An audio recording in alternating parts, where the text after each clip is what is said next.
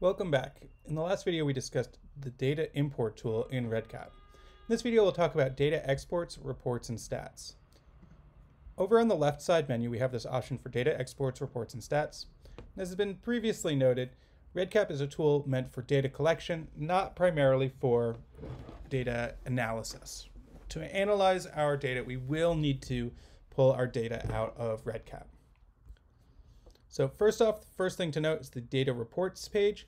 This is similar to running a query on a SQL database and basically allows us to view either all or parts of our data. So for example, if I was to click on view report of all data, we can see a table of all the data we have collected so far.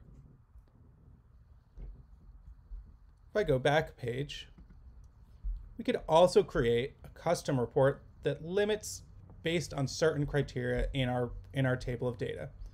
So if I click on create new report, perhaps I want only people who have eaten nachos. So I'll say yes nacho. I could give a description if I wanted, as well as limit who can see the project within the report within my project. Here we can see we've got options to add specific fields. So for example, I could either start typing in individual items. I could switch this to a toggle and choose the fields from a drop-down menu. I could also choose them by checking off different options. Or if I wanted, I could choose an entire instrument and get all of the data in one go.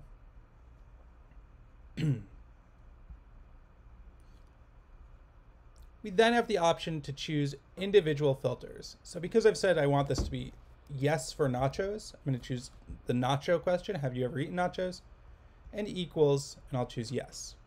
If I had chosen a different type of field, the options over in the operator value and answer would differ. So if I chose a free text field, I could choose contains or does not contains and some text value.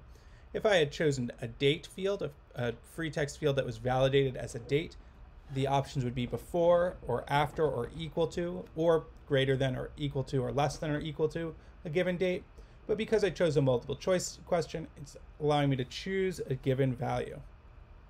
We also have live filters, which can be thought of as sort of sorting features to dynamically update our table. For right now, I'll leave those alone.